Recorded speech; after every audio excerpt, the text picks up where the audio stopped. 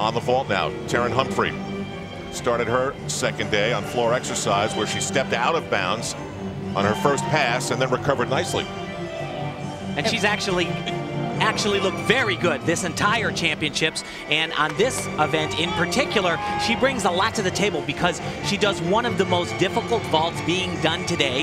It's an upgrade for her, really improved on it, a double twisting Yurchenko. And remember, Terin has world championship experience. She was on the team last year that won the gold medal.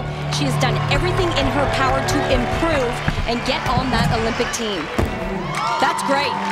Big vault.